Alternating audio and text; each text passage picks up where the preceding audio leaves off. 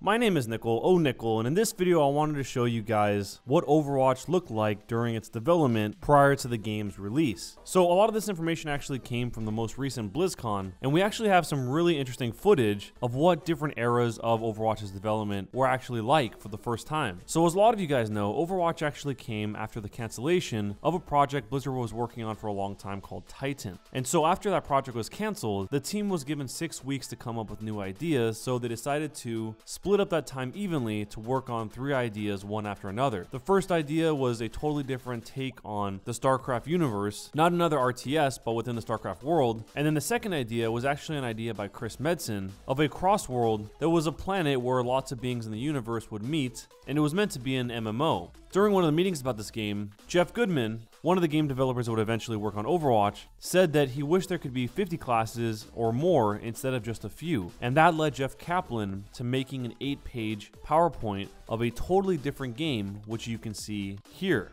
And in that PowerPoint, you can see all these different types of characters. You have the Jumper, Reaper, Juggernaut, Phoenix, Architect, Assassin, Guardian, Longshot, Spec Ops, and Mechanic. So some of these things might still be familiar, but some of them are obviously a little bit different. With Jumper, we know that that became Tracer, and so the abilities were Blink and Recall, and the weapons included the Time Bomb and Machine Pistols. For Reaper, his abilities were to have the Shadow Walk and Death Blossom, but his weapons were dual shotguns and a Magnum. Juggernaut even has one of his abilities that says to be determined, but we can see that Charge was clearly on the list. The one that's pretty interesting just based on the art here is Phoenix, whose abilities are the Jetpack and Napalm Call Down. Architect became Symmetra, as you can see here, and on this sheet it specifically lists out deploying 3 sentries, as well as deploying a shield generator. So it's kind of interesting that they had the idea of a shield generator way back on this original slide, and it ended up being something that we got much later on. If you look at the Assassin, the weapons were both the bow and the katana. So this is probably the point where Genji and Hanzo were still one hero, or at least the concepts of them were still one hero. Even way back then when Mercy was classified as a Guardian, she still had a resurrect ability, and also something called Salvation. Longshot, even though it looks completely differently, appears to have eventually become Widowmaker, and we can see we have one called Spec Ops that had the abilities for Stealth and EMP. And then lastly, the Mechanic had a large sentry, a teleporter, and the weapons were a nail gun and a sledgehammer. So Arnold Sang said that after Titan was canceled, he basically just wanted to do anything that wasn't Titan related because he had worked on it for so long.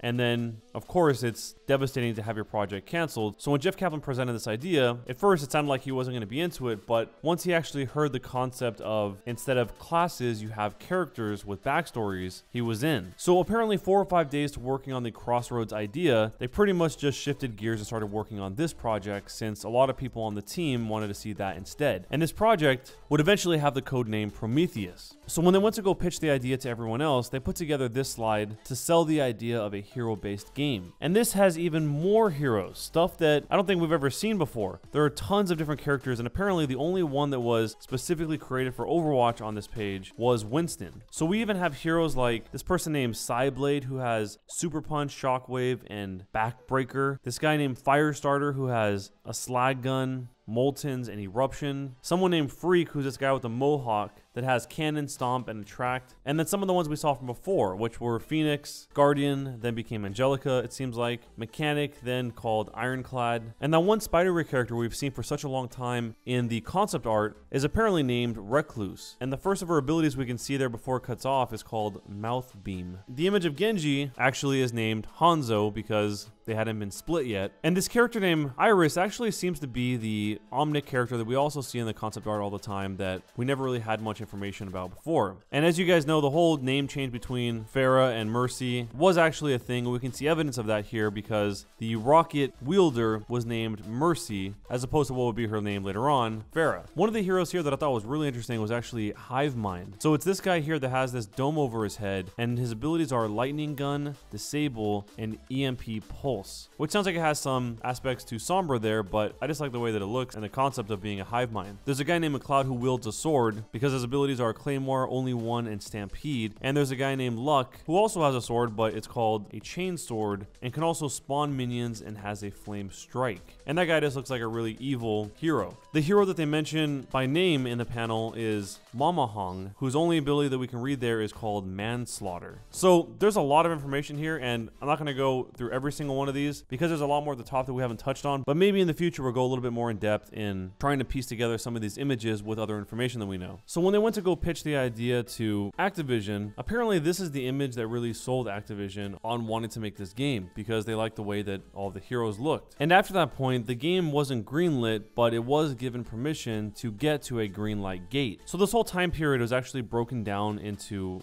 a timeline, starting with a tech reboot that went into a core combat phase that they had to have ready by a milestone. So it looks like the tech reboot phase was roughly in May of 2013 up until the pitch, and then they had to create the core combat by March of 2014. It sounds like the two of those phases kind of interplayed a bit, but generally speaking, that appears to be the breakdown. During the tech reboot section, even though Blizzard was working on a new engine for Titan, they still had to create a lot of stuff over again for Overwatch. And the way they quantified this was that over 3 million lines of code from Titan had to be deleted in order to make Overwatch. They only kept about 700,000 lines of code or so. And one of the things that they hear pretty often is that people say that the Overwatch team just took a bunch of the art assets from Titan and put them in Overwatch. But according to this, that wasn't the case. Everything in Overwatch was created from scratch, even if the original concepts or ideas came from Titan. So the footage you're looking at right now is from the tech reboot section of the timeline, and it was the first time they ever rendered anything in the engine. And since they couldn't put guns in Tracer's hands here, she ended up shooting laser beams from her eyes, which is something you guys probably have heard before because it's been mentioned a few times in the past. And basically you can see her jumping from one platform to another here with her Mickey Mouse gloves on. If you notice in this image, the only thing we really have in the UI is the health on the left side and the ammo on the right side. Interestingly, there's actually some fans at the top of the room that have some effects, leaving a trail behind of where they were spinning. One of the things they were working on here was the environmental lighting. The very first playtest of Overwatch was in November 2013, and the whole point of this playtest was to make sure that the scale, the camera height, and the FOV was all correct, which is the reason why there's just random Reapers standing around to give a sense as to what the scale would be. And if you notice here, Tracer actually has her weapons and she's firing from them, but they're just white squares. And at this point, Tracer was the only character in game. Even though you do see a Widowmaker running around, it's actually just a Tracer with a Widowmaker skin, which you can tell by her pose. She's leaning forward with her two hands out at the same time. In this one, we can see the physics programmer working on getting the Blizzard physics engine working within the Overwatch engine in order to make things possible like smashing crates and breaking vases, which is something that we're used to seeing today, but obviously had a lot of work go into it in order to make that happen to begin with. One thing that's also worth noting is that the ground has units of measurement on it, kind of like you would expect to see in the practice room. But of course, a lot of these will have that because as they're testing this, they would want to see the distance between certain objects and other characters, even for things like how far can this character really shoot once they're in the game. And this is also one of the first iterations of recall. And some of the things that Jeff Kaplan said that a lot of people don't really think about having to work on were being done during this phase. Even things like when you walk up and down the stairs, how smooth of a ride is it in terms of the hero's head bobbing up and down or remaining pretty stable. So on the left side, you can see the original way it was versus the right side, which is the smoothed out version of it. So the next major section of development after the tech reboot was the core combat section, and they wanted to have it ready by March of 2014. So the plan by then was to have one map, which would eventually become Temple of Anubis, but at the time was known as Cairo, along with 4 heroes ready to play. So those heroes would be Tracer, Reaper, Widowmaker, and then Reinhardt. And apparently, since Reinhardt was the first melee hero, there was a lot of challenges to make him feel right within the core combat phase of everything. So since Jeff Goodman had a prototype of a hero named Rocket Dude, which eventually became Pharah, they tried incorporating that into the game at that point because it felt good to play. So this clip is actually from the core combat phase, where Tracer actually has her recall, and we can see that we are in an early version of Temple of Anubis. And Reaper was still in there for scale, since at the time they were still figuring out how to scale their buildings properly. And the footage that you're looking at right now is the very first day that Pharah was actually ever in the game. It was the first playtest for her, flying around Temple of Anubis, and as you can see here, her weapon was this thing, which appeared to not even be gripped by the hands that were there. It's kind of just floating above it. Some of the things worth noting is that if you look down below, some of the floor tiles actually kind of seem to be spazzing out, and as she's flying around, it's actually a lot slower than we ended up getting in the final version of the game. And when she fires her rocket, it's really hard to see because there aren't any visual effects there. And this is Tracer's animation cycle that they were working on. And one of the things they made a note of is the fact that here her head is bobbing up and down a lot also, which is something they were working on because it was really hard to land headshots with the head moving that much. In January of 2014, they had this version, which as you can see, Tracer is now colored in and is still on Temple of Anubis, but it was still limited to only Tracer versus Tracer. And when she fired, now we can see that it was these long yellow lines. The heights of the building still appear to be evolving, but it's definitely a progression from before. And if you notice in the center of the screen, we actually have this little triangle, the three sides of it that meet, and then on the far left, just the number to represent health, and then on the far right, just the number to represent ammo, but to the left of the ammo, we see a meter for recall. In this segment, they actually didn't touch on it, but it seems like that triangle in the center actually represents Tracer's blinks, because every time she would blink forward, one of the walls of the triangle would disappear. Whereas 24 days later, we have something more similar to what we see today, which is the three arrow-shaped lines in the center of the screen just below the reticle to represent the number of blinks you have remaining. And in this UI, besides just that, we also have a meter for health and a meter for ammo, but most interestingly, a meter for the ultimate in the center of the screen, which actually says time bomb and has the percentage of all charge. And on this version, they actually have a capture point available, so you can see the A that's on screen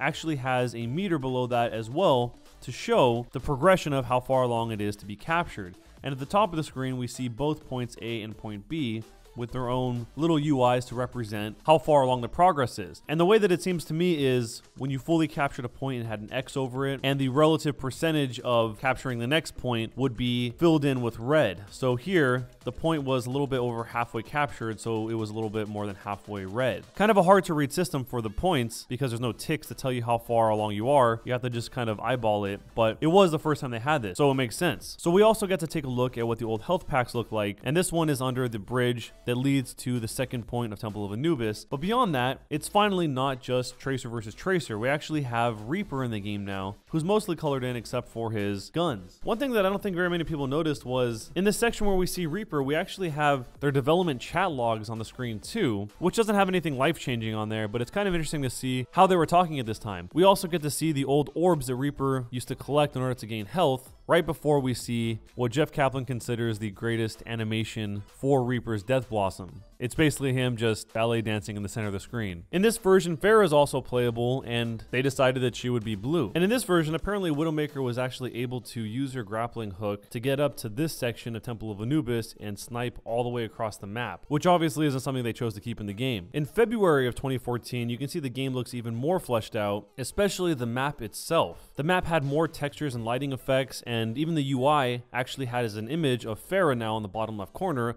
along with a visual indicator of the ult charging. Even though this ult charging looks kind of strange, it's like several lines that tick around the center of it. And in this version, Widowmaker's ult apparently would just tag people on top of their head since they couldn't actually render the silhouettes through the walls yet. So whenever she would use it, it would just show their tag through a wall. So their whole plan for the BlizzCon announcement was to make sure they had 3 playable maps and 12 playable heroes, so people could decide for themselves if they liked the game or not. So the next thing they showed was early footage for Hanzo, and this is actually playtest footage from May of 2014. First, they just started off by making sure everything with the bow was exactly how it was supposed to be, that it felt right, and then they worked on Sonic Arrow. So in the example, they actually have the Widowmaker hiding behind the wall, and he shoots the Sonic Arrow in order to reveal her. But as I said before with Widowmaker's ability, at the time they couldn't render silhouettes through walls, so you see the little tag above her head where she would be. And if you look here, Temple of Anubis looks by far the most complete it has up till this point, because we actually have all the statues as we have them laid out in the game currently. One thing that's kind of funny to see is that the bow actually has a fuel meter on there that basically just corresponds to how far you draw the bow. And then we can see a bunch of test shots for the scatter arrow. And then eventually we actually have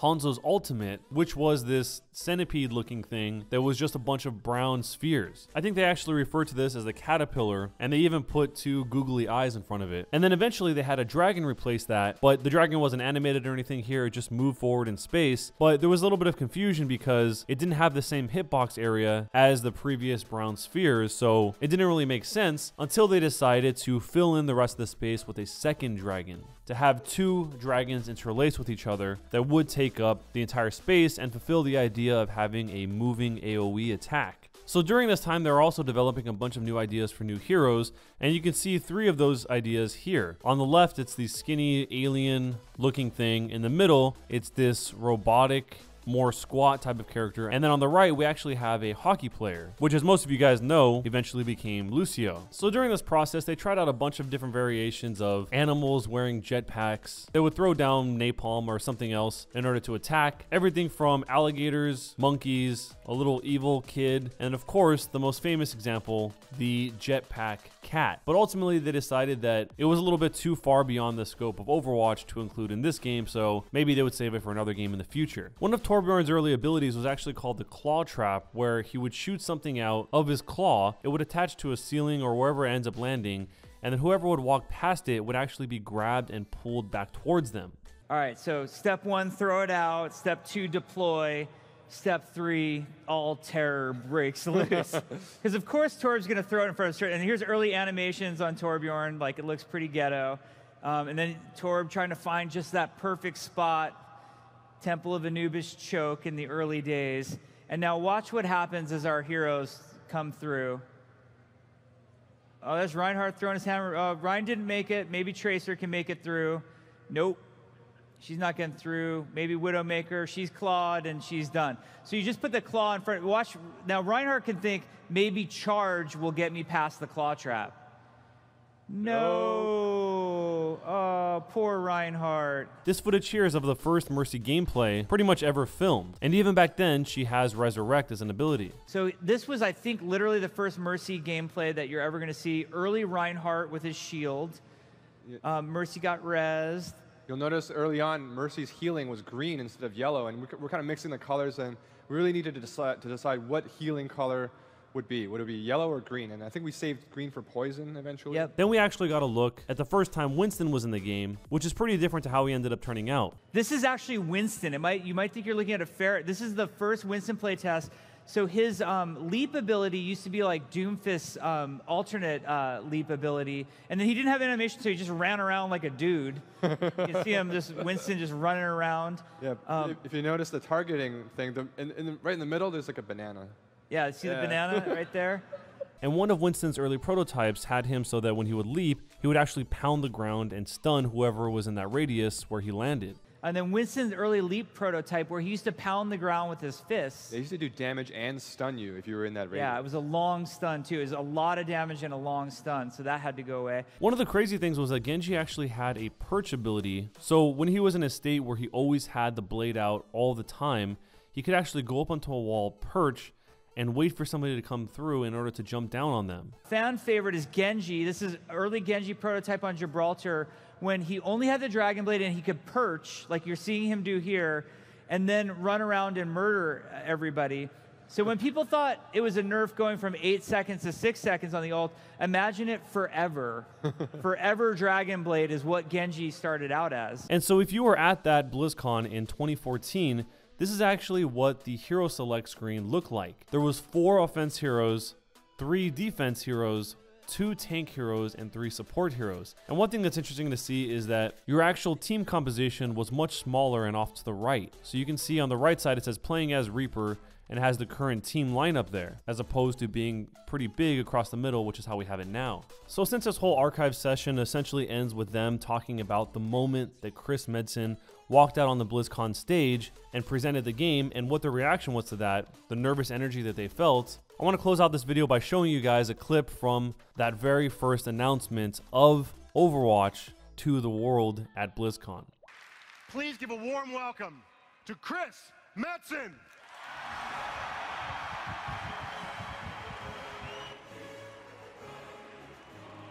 What up, BlizzCon?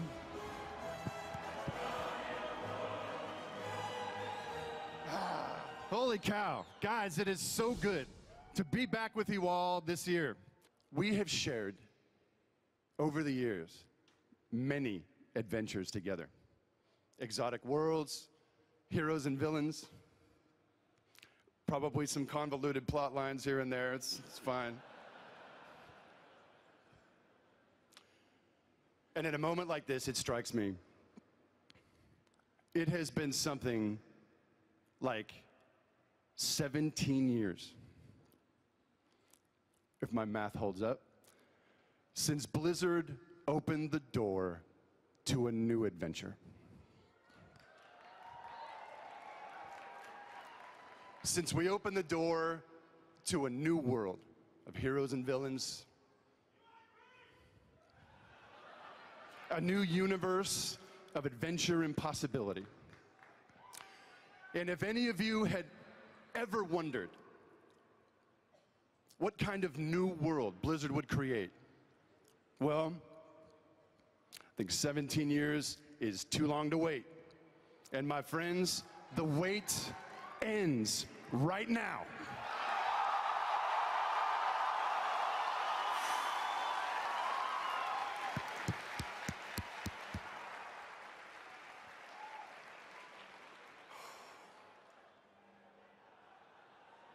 Holy cow, this is going to happen.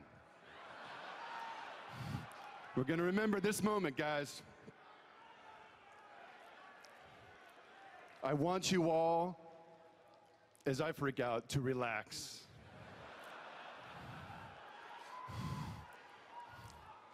I want you to open your hearts and your minds to what comes next.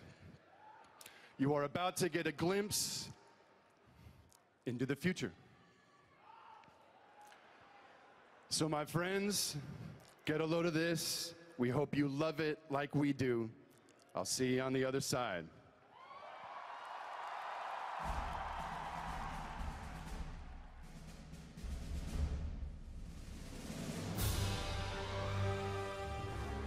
Overwatch. It sounds like you guys liked what you saw.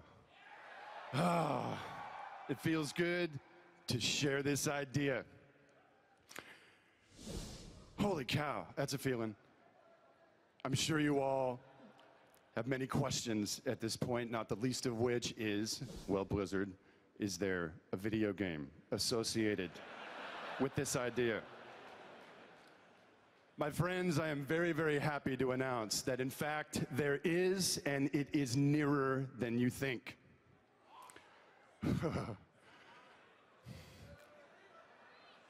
To tell you a little more about Overwatch, I would like to introduce a good friend of mine. Many of you will remember as your first game director on World of Warcraft.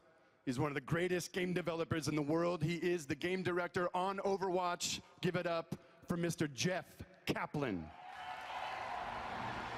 So we wanted to make a game in a genre that we have always been passionate about at Blizzard. So what Overwatch is, it's a team-based multiplayer shooter that is completely action-packed. You guys are going to get to meet our cast of characters. They're absolutely dynamic, over the top. They've got great abilities. But what we're going to do is make the game very approachable and allow for everybody to experience what can be fun about this game. You guys know that with Blizzard games, what we like to do is find genres that we're in love with and game types that we're in love with and take the best elements of those and really amplify it and bring that out. You saw us do it with the real-time strategy genre, the massively multiplayer online game, and most recently the collectible card game. But you guys do not want to hear me talk right now. Would you guys like to see Overwatch? All right, play the movie. Guys, thank you for being here with us once again. We hope you've enjoyed your first look at Overwatch. We love you. Have fun this weekend. Take care of each other. Have a great BlizzCon! If you guys ended up enjoying this video, definitely leave a thumbs up and subscribe to the channel, as well as checking out some of the links down below in the description, like the ones for Twitter, Instagram, and Discord. But either way, thanks a lot for watching, guys, and I'll see you next time.